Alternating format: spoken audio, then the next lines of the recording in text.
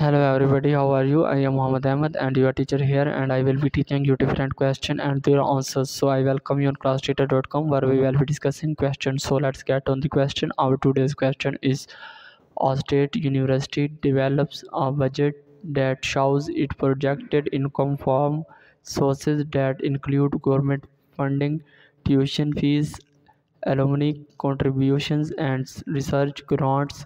This is an example of an budget. Option A, operations. Option B, capital expenditures. Option C, non-monetary. Option D, output. Option A, revenue. So that's the correct answer of the question, option E. So that's the correct answer of the question. If you have any question, just leave a comment. I will be answering you as soon as I can. Thank you very much for watching the video. Please don't forget to like, share and subscribe our channel. Until next question, bye bye.